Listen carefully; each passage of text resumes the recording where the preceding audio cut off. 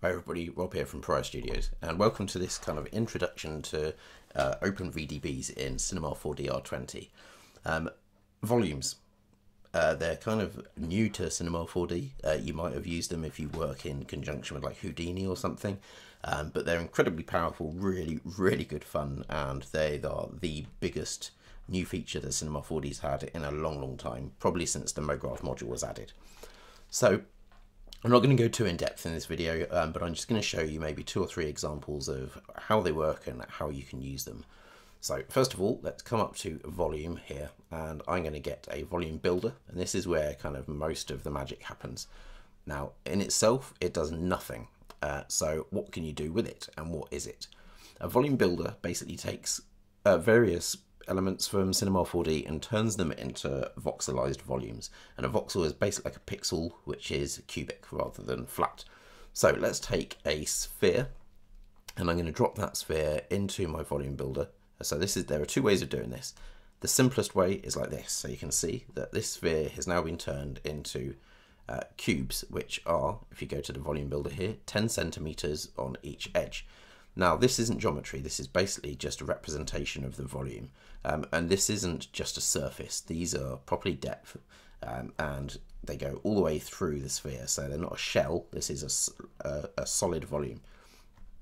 Okay, so I'm going to take the sphere out of there, because actually the best way of using volumes in Cinema 4D is to have the volume here and drop the sphere into our objects field.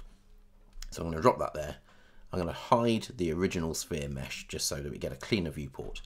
Now if this lags at all at any point, that's probably because I'm recording this video on an older Mac, and I'm obviously using screen recording software and everything as well, and you'll find that actually the volumes are pretty much real time. They're really responsive, even when you get really complex. Just wanted to get that out there now. Okay, so if you're looking at your volume here, you can change the resolution of it. So a smaller number is a higher resolution. Let's drop this down to 2, and you'll see 2 things. Firstly, this much more clearly represents the sphere object. Now, we all know in Cinema 4D you have render perfect. It doesn't matter if that's on or not, you'll always get the kind of facets with the volume until you do something else to it. Now, I'll just knock this back up to 5 just for speed, so we can still see the facets are there. Now if we want to smooth this out, we have the smooth layer, and you can see that's starting to get rid of the facets, and it's making this much more like a sphere, so it's definitely still pixelated, but if I come in here you can see there are no facets on view. So that's what the smooth layer does. Now if I was to grab, let's just say the worst example possible because it's a flat object. Let's grab a tube. I'll just back out and show you how we can utilize the smoothing options. So if we were to add the tube to our thing here and just hide that there, make sure that the volume builder is on there, you can see this is now not smooth. So this is kind of a hierarchical thing that we're looking at. So we need to drop the tube below the smooth layer, and then everything becomes smooth. Now this object here would be, that would take a good few minutes to model that. And although we're not looking at geometry, we can make it geometry very easily. So you could model this in Cinema 4D using polygon tools, but what you can come in here is you grab that tube and you can go, oh, hang on, I want to do this with it, or I want to do something particularly complex, or make something that would be hard to get a good topology from, and you can see that the kind of the intersection between the 2 things remains smooth as long as they are both below that smooth layer. So what else can we do with this? Well, we could actually, let's just grab that tube again. I'm going to grab the tube. I'm just going to lift that up and show you how this can work as a really cool replacement in certain situations, not in every situation, for a Boolean. So if we go to our volume builder and we change this interaction from union to subtract, you can see now that we have a really clean, lovely looking Boolean, and we already almost have a kettlebell there, and a weight for the gym. And that took almost no time, and it's kind of infinitely adjustable. We could grab a handle and we can change this, and we can see what it's doing almost in real time. We can do all sorts of things. You can make a core here, so instead of using a lathe that would be perfect, we have this kind of offset thing going on, and you can see it in real time as you work. Okay, so what can we do with this? Because this is obviously just a volume. There's no mesh here. Well, if we come to volume menu and we say, well, let's do a volume mesher, make the builder a child of the mesher, and we instantly have geometry. So this is going to be dense because it takes a polygon for every edge of every voxel. So if I just go to shading with lines on, you can see what we have here, and this matches our resolution of our volume builder, which at the moment is 5. So if I was to decrease that down to 2, you can see that this is now even denser. But that's not a problem. It's still pretty quick. You can see that I can navigate around here. I can even come in, I could get my tube and I could just move it across, and it updates really, really efficiently. That's one thing which I really love about volumes in R20, is that it's really super efficient and super intuitive to use because the feedback is so instant.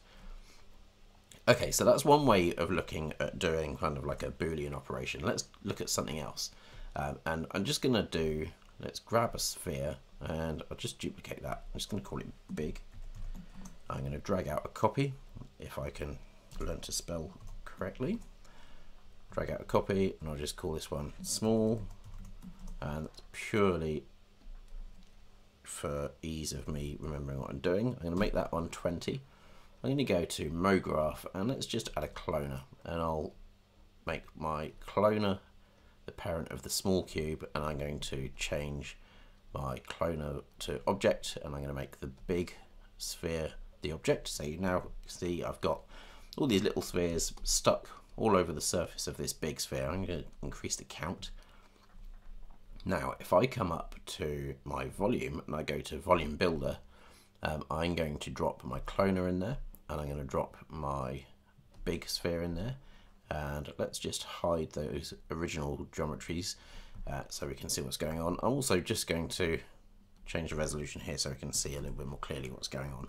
So we now have what looks like kind of a big bubble with these little bubbles on it, look a bit like growths, and you have this kind of nice intersection, so you have this kind of smooth, almost weld-like, it looks a little bit like a beveled finish. Let's just reduce this more so you can see it. Now this will get finer and finer the smaller your centimeter count here, the higher your resolution. But of course, if you go back in and add the mesh, you can smooth that, or you can add a smooth layer again, which will smooth out these transitions. Okay, so what was I talking about? I was talking about another way of creating interesting meshes. So let's go to our volume builder and just change this mode to subtract. Probably the wrong way around. It is. Let's drop the big under the little, go back to subtract, and now we have this kind of Swiss cheese looking ball, which is pretty cool. That's a nice way of using these two tools together, and this is the good thing about the volumes. They work with just about everything. I'm going to show you another couple of examples in a minute, but for this, and don't forget that you can use all of the effectors. So if we wanted to go to let's add a random effector, make sure that's actually in our cloner. It's not, so let's drop that in there. I'm going to go to my random effector. I'm going to turn off position. Let's just play around with the scale, and I'll go for uniform scale of 1. So I'm going to get a big variation in cloner sizes, and you can see this is taking out some lovely big chunks around here. There are some little chunks taken out. This is all looking great, and I'm pretty pleased with this. I think that would be particularly difficult result to get, especially considering you could come to your cloner and you could say, oh, you know what, I want a few more of those. You couldn't do this very easily in any other way, and this is still, you know, it's so parametric. I've not got any editable objects in here. I could come in and I could go, you know what, I'm going to just make a mesh out of this volume, and I now have, let's just clean this up a bit, just go quick shading. I still need to smooth out the facets, but that's fine. Lots of different ways I could do that. I could make the big sphere editable and subdivide it in a smoother way. I could add a smooth layer. It's just kind of infinite possibilities from this very easy to use simple tool. Now I just want to talk about the mesher again. So we have a couple of options with the mesher. We have voxel range threshold, so this is how tightly to the underlying voxels this mesh actually clings. So if we were to reduce that threshold, you can see that the facets are much more clearly defined, and the voxels are very easy to see, like so. But we could bring this out, we could start to smooth things out this way. I generally think that like between 40 and 60 seems to be a good range, but you can make it adaptive so that it will help kind of fold around creases and edges, and that way you can find the right balance between these two things. And you could drop this into a hypernerbs if you want. So let's just add a hypernerbs to the scene, drop the subdivision in the volume mesher in there, and it's starting to smooth out again, and that's because the volume mesher does actually make this into editable geometry. You'd have to hit C to then play with the actual polygons and do various kind of actions to them, but it's there, and this is geometry, as I said. Right, let's look at just one more example using tools that you might be familiar with. So let's just grab a volume builder, and I'm going to grab, actually let's let's go for a particle emitter, and I'm just going to rotate that up like so. I'm going to turn it around, oops, like so, and if I was just to play this, you can see what I've got. I'm going to back out just a bit, and in my emitter I'm going to go for, let's say, 50 by 50. Visibility, start emission, stop emissions, speed's probably about right. I'm going to change the variation on the speed and probably the lifetime as well. Rotation, not worried about, not going to worry about any of the other things here. I'm just going to let that run like that. So let's go back to simulate particles, and let's have a little bit of turbulence. Okay, so this is, let's make this a bit stronger. Let's make the strength 20. They're all flying about a bit more. Scale a bit bigger. Mode acceleration is fine, although we could have it as more like a force. Actually, let's leave that as that. Okay, so that's now done. But what we can do is we can go, oh, I don't want these to be just spheres or objects flying around. I want this to be more of a volume. My volume builder here, if I drop my emitter into there and press play, you'll start to see voxels being spat out from this instead. Now, they may not look all that pretty at the moment, but don't forget, you're having kind of a mass in the middle where they are actually kind of together, and then they start to fade out a little bit. And don't forget, I'm also using the most basic kind of particle setup here. I could reduce this down to say 5, and you'd see this is definitely looking much more spherical. But what we also have is when we go to our volume mesher, the same as we looked at before, we can make this a lot more loose when it comes to the threshold, so you start to get this. And if we were to combine this with various other objects, we could have you can actually, so I was going to say how you can combine these all together in various different ways is quite fun. Don't forget, we could have this being removed from another object. So if we were to add a cube, let's just crank this up and just lift it up to about here. If we had that in here and we add that to our, let's just turn the mesher off for a minute. If we add that to our builder, and we want to take away our emitter from the cube, so subtract. Now we're going to have, so this might be a handy way if you're having like a machine gun firing towards something and you want to knock holes through it. Watch this. So this would be good for like, well, if this was the other way up, you could imagine this being a tool for making splashes in a puddle when it's raining. There are all sorts of different things you could do with this, and it's just kind of a joy to work with. It's quick, it's easy, and it has lots and lots of possibilities. So I'm going to show you one more example of using volumes. There are so many things you can do with it. I'm not going to cover many in this video, but I want to show you one more. So I'm going to held Shift Z, and I'm just going to go to field. And I'm going to add fields are new in R20 as well, and I'll talk about them more in another video. I'm going to add a random field. Let's just look at this. So what we have here is 3 sides of a cube, and this is just to show you kind of a preview of the size of the patterning that you've got going on. Now we have access to all the other kinds in here as well. I'm just going to leave it as random. I'm going to change the random type to noise, because if I use a noise for this, I get access to all the different noises that Cinema 4D has. So I'm going to choose, say, electric. I'm going to scale this up to about 300.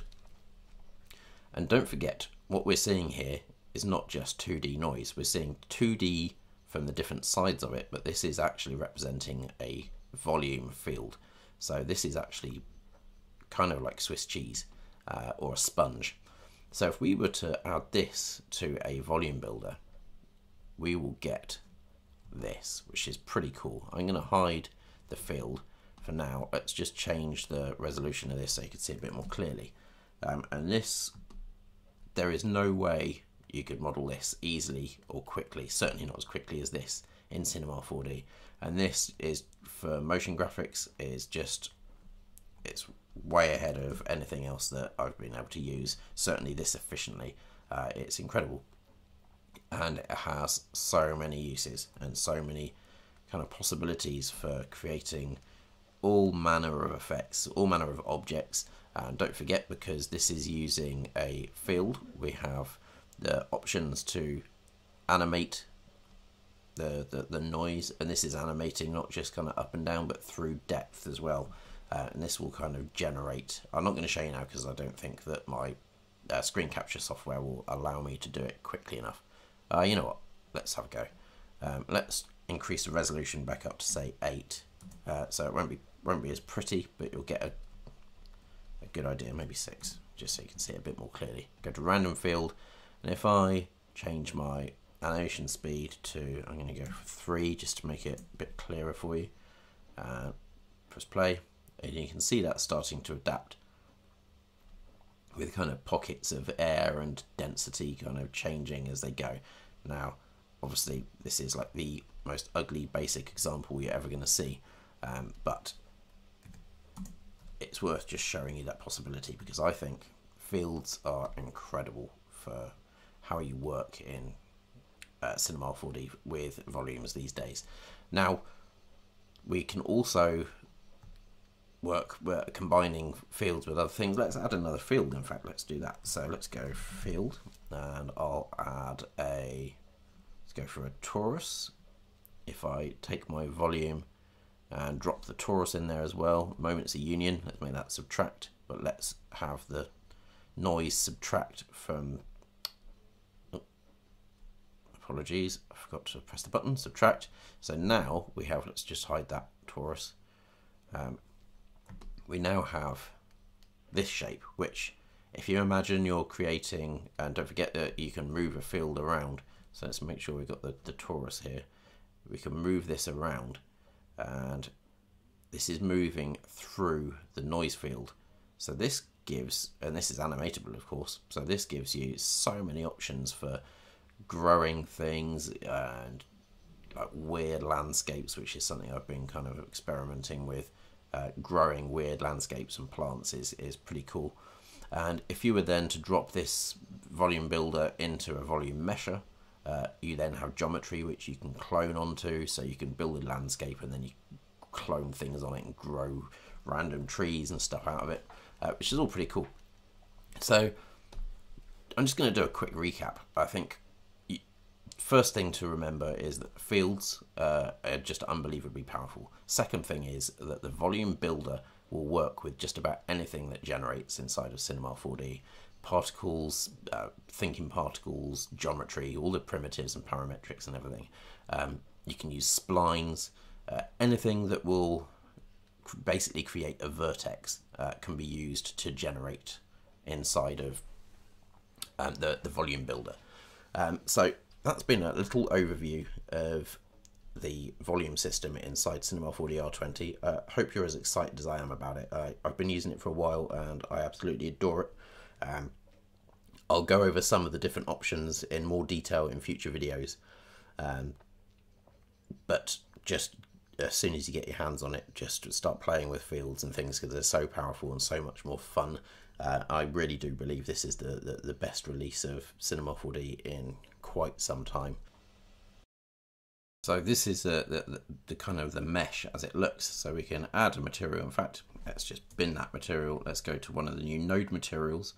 Let's go for a car paint, and I'll drop that onto the mesher. And yay, it disappears. Again, this is problem with the Mac that I'm using to record this. I'm using an ancient Mac Mini. But even still, with no lighting, this is just the default light and that mesh. You can see how good it can look. I'll do a separate video sometime where we talk about the node-based materials. That'll probably be the next video I do, because I have been wanting for years and years and years for Cinema 4D to have a node-based material editor. I started out as a Lightwave user, and Lightwave has been using a node editor for donkey's years, and it's the best way of working. Absolutely adore it. It's powerful, intuitive, simple, and you can get really complex materials very, very easily in a really kind of a logical way. So that's been it. If you've got any questions, please leave a comment below, and I'll try and answer as fast as I can, either just with a quick reply or I'll do a follow-up video. So I'll speak to you all again soon. Thanks for watching. I've been Rob.